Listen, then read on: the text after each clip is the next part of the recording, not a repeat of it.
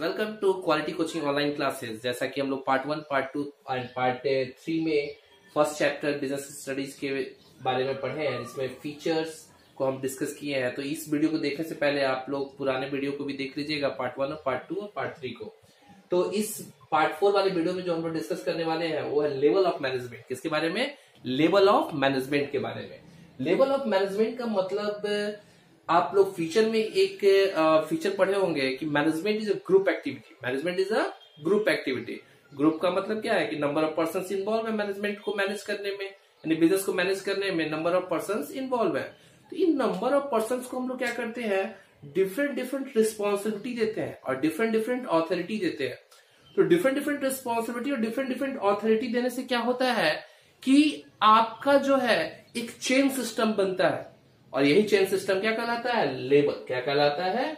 Level कहलाता है। तो जैसे कि डेफिनेशन लिखा हुआ है, management is a group activity, hence different members are given different activities. उन्हें जब डिफरेंट एक्टिविटीज देते हैं, जैसे भाई मार्केटिंग का काम अलग है, फिर लोअर लेवल का काम अलग है, तो इससे क्या फॉर्म हो रहा है? एक आपका लेवल ऑफ मैनेजमेंट फॉर्म हो रहा है। तो जरा ध्यान दीजिएगा इसमें।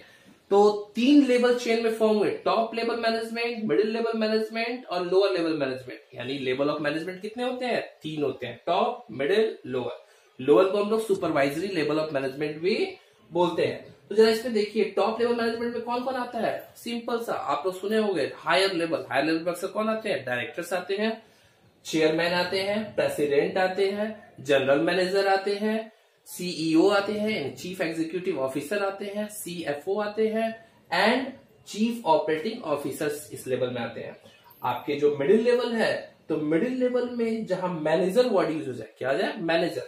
तो हर डिपार्टमेंट का हेड होता है। परचेज मैनेजर हो गया, सेल्स मैनेजर हो गया, मार्केटिंग मैनेजर हो गया, प्लांट सुपरिटेंडेंट। बड़े बच्चे कंफ्यूज होते हैं कि सुपरिटेंडेंट लग गया है तो सर ये लोअर लेवल में होगा, लेकिन ध्यान दीजिएगा, सुपरिटेंडेंट के आगे क्या लगा है? Plant superintendent.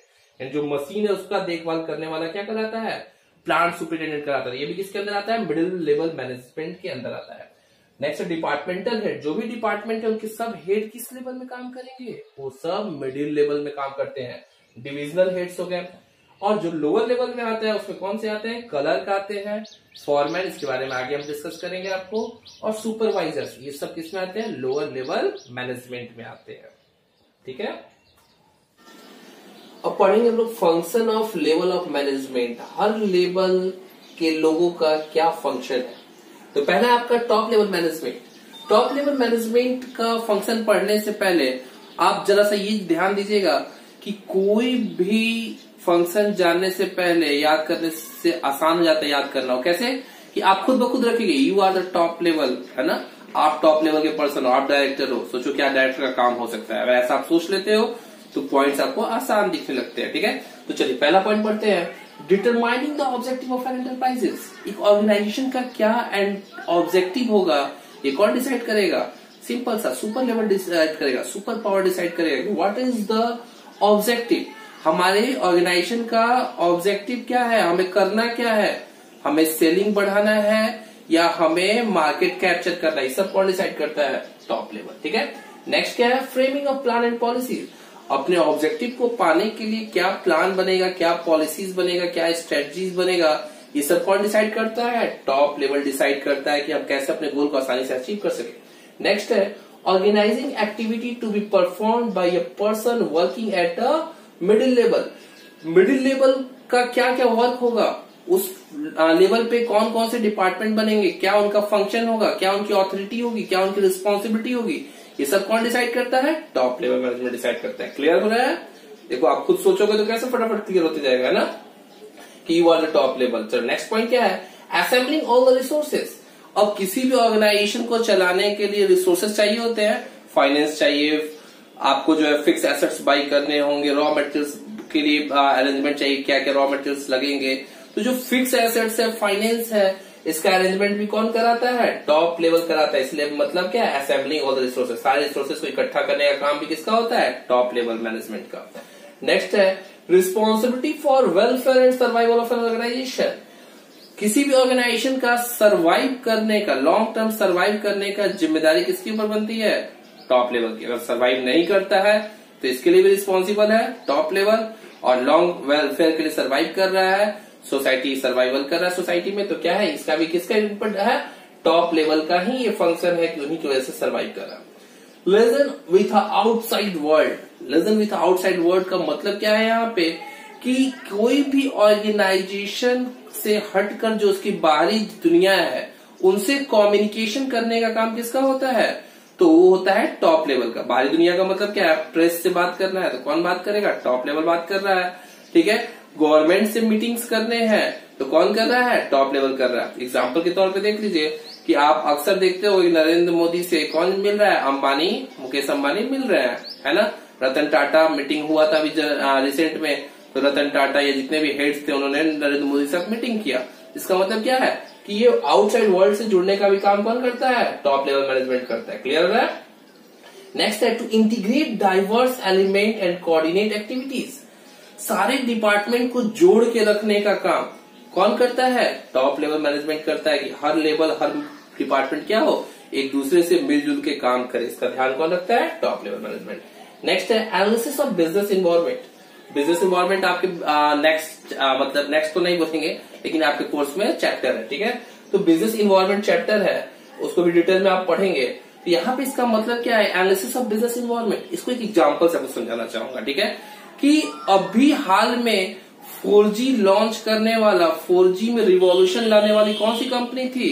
रिलायंस कंपनी थी, जिन्होंने रिसर्च किया कि बिजनेस इन्वायरमेंट को स्कैन किया और पता लगाया कि किस चीज की इस देश में जरूरत है। तो जरूरत थी 4G की, 4G में ऐसा क्रांति लाया कि कई कंपनियां बंद हो गई और खुद एक नंबर 1 कंपनी बन गया। तो बिजनेस इन्वायरमेंट को स्कैन करना, अपॉर्चुनिटी को पता लगाने का काम कौन करता है? टॉप लेवल मैनेजमेंट करता है। क्लियर हो रहा है ना? नेक्स्ट है responsible for all the activities of the business. जितने भी बिजनेस की एक्टिविटीज हो रही हैं उसके लिए सब कौन रिस्पॉन्सिबल होता है? Top level management. मान लीजिए कोई कंपनी ने कोई लॉ ब्रेक कर दिया, कानून को फॉलो नहीं किया, गवर्नमेंट के रूल्स को फॉलो नहीं किया, तो इट्स मीन्स क्या है कि अगर कोई पकड़ा जाएगा तो कौन पकड़ा जाएगा? टॉप लेवल मैनेजमेंट पकड़ा जा रहा है। क्लियर रहे? तो रिस्पॉन्सिबिलिटीज भी, जितने भी एक्टिविटीज हो रही हैं, आप देखे होंगे कई ट्रेजेडी हो चुकी हैं, तो नेगेटिविटी में ये बता रहा हूँ, कई ट्रेजेडी हो चुकी है, इसके लिए कौन रिस्पॉन्सिबल होता है? तो टॉप लेवल मैनेजमेंट होता है। जैसे ही कुछ पॉजिटिव होता है तो उसके लिए भी रिस्पॉन्सिबल टॉप मैनेजमेंट ही होता है। तो हम कह सकते हैं कि top level management job is a complex and stressful demanding long hours of work, है ना। एक टॉप लेवल मैनेजमेंट का क्या होता है? लंबे समय तक काम करना है। अंबानी बन गए तो इसका मतलब काम नहीं कम हो गया, 3 घंटे काम नहीं करने हैं और काम का लोड बढ़ गया, 18 घंटे काम करने पड़ेंगे, है ना। तो इनको लंबे समय तक अपने कंपनी के लिए काम करना पड़ता है टॉप लेवल को, और एक कमिटमेंट के साथ काम करना पड़ता है कि हमें कुछ करना है। क्लियर हो रहा है कि नहीं? ठीक है, चलो नेक्स्ट पॉइंट पढ़ना है हमको, मिडिल लेवल मैनेजमेंट, बीच वाला, है ना।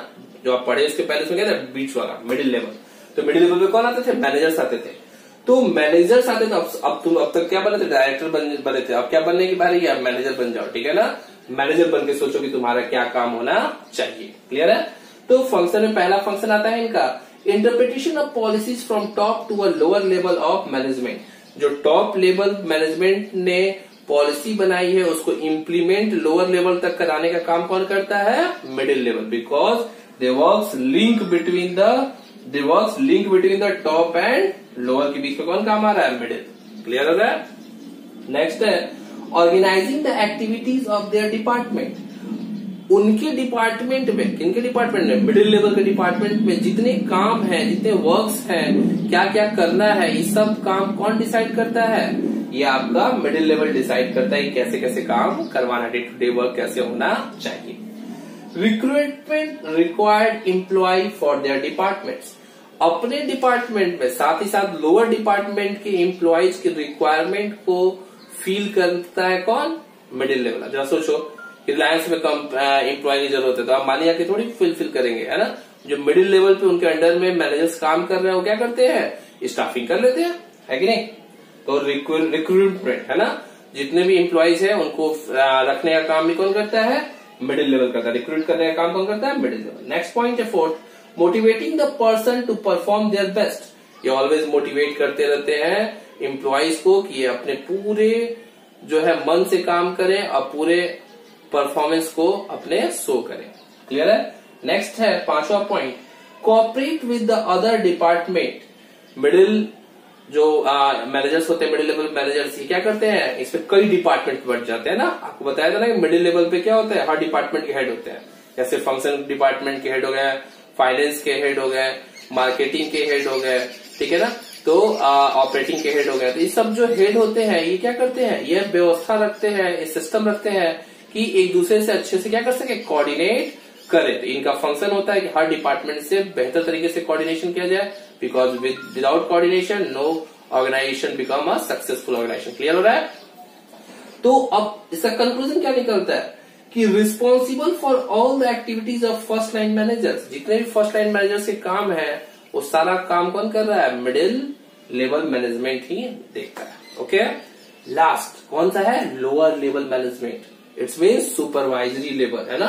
Supervisory level. अब फिर तुम्हें क्या बनना है भाई, अब देखो ऊपर से शुरू किए थे, अब तुम्हें बनना पड़ेगा क्या कि लोअर लेवल पे जहां ऑपरेशन का काम होता है, ऑपरेशन मतलब डॉक्टरल ऑपरेशन नहीं, ऑपरेशन मतलब मैन्युफैक्चरिंग करने का काम हो रहा है, ठीक है ना, जहां यूनिट्स क्या हो रहे हैं, तैयार हो रहे हैं।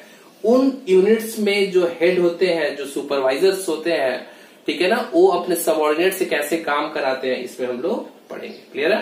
पहला है represent the problem of workers before the middle level management.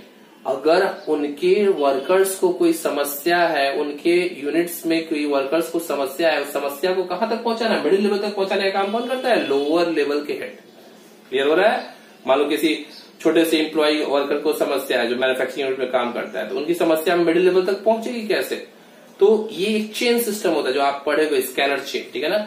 तो वो चेन सिस्टम से ये लोअर लेवल मिडिल लेवल तक पहुंचाता है। अब प्रॉब्लम बड़ी होगी तो मिडिल लेवल क्या करता है, टॉप लेवल से उसको डिस्कस करता है। नेक्स्ट है second, maintaining a good working condition and developing a healthy relation between supervisor and subordinate. Good working condition बनाना। अब गुड वर्किंग कंडीशन का मतलब क्या है कि अगर दो लोग लड़ते रहेंगे तो it's not a good working condition, है ना। ऐसा मोटिवेशन देना कि सबऑर्डिनेट और सुपरवाइजर के बीच में क्या हो, प्रॉपर कोऑर्डिनेशन हो सके, दोनों के बीच में तालमेल अच्छा रहे। That is called maintaining a good working condition, जिससे काम अच्छे से हो सके। ये काम ध्यान देता है कौन, लोअर लेवल मैनेजमेंट। कोई भी डिस्प्यूट होता है उसको सॉर्ट आउट करने का काम करता है। Looking to a safety of workers. Safety of workers का मतलब क्या है, अब टॉप लेवल नहीं ना देखने आ रहा है कि भैया मेरा कंस्ट्रक्शन हो रहा है बिल्डिंग, तो वहां पे जो छोटे एम्प्लॉइज हैं, जो लेबर है, वो हेलमेट लगाए हैं कि नहीं, ये वो नहीं देखता है। कौन देखता है, लोअर लेवल देखता है कि उनकी सेफ्टी का ध्यान रखता है। आप पहले सुने होंगे, पहले कुछ पिक्चरों में क्या होता था, अक्सर दिखाता था कि काम करते हुए वर्कर्स का हाथ कट गया, किसी का पैर कट गया, किसी की जान चली गई। अब ऐसे केसेस मिनिमाइज हो गए हैं, बहुत कम हो गए हैं। क्यों, क्योंकि ये एक फंक्शन बन चुका है कि लोअर लेवल के हेड्स का, कि वह अपने वर्कर्स के सेफ्टी का ध्यान दे। नेक्स्ट है maintaining a precise standard of quality, ensure a steady flow of output. Steady flow of output का मतलब क्या है, कांस्टेंट जो प्रोडक्शन हो रहा है। मान लो मैगी कंपनी मैगी प्रोड्यूस हो रहा है, तो मैगी प्रोड्यूस हो रहा है, तो मैगी की क्वालिटी जो है अकॉर्डिंग टू द कंपनी के स्टैंडर्ड मैगी की क्वालिटी है ना। उसकी क्वालिटी में कोई फर्क नहीं देखते हो, टेस्ट में कभी फर्क नहीं आता। जैसा मैगी आज था वैसा 10 साल पहले भी वैसा ही टेस्ट था, तो उसके टेस्ट में कोई फर्क ना आ पाए, उसके प्रोडक्शन पर कोई इम्पैक्ट ना पड़े, ये ध्यान कौन देता है, लोअर लेवल मैनेजमेंट देता है। नेक्स्ट है boost the moral of workers. Always जितने वर्कर्स हैं उनको हमेशा मोटिवेट रखने का काम लोअर लेवल मैनेजमेंट करता है। क्लियर है। छठवां है minimising the wastage of materials and maintaining safety standards.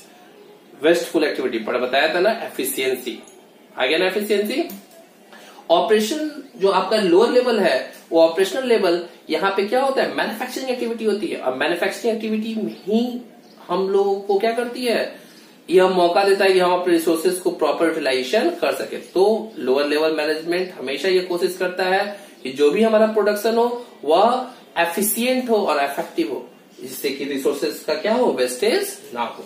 Clear हो रहा है। और लास्ट वन है interact with the actual work force.